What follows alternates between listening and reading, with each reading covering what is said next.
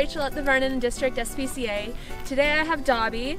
He's a Blue Heeler Cross. He's about 1 year old, so he's looking for an active family, an active home, someone that's willing to work on some training with him. He's very sweet, but he does need to learn the basics.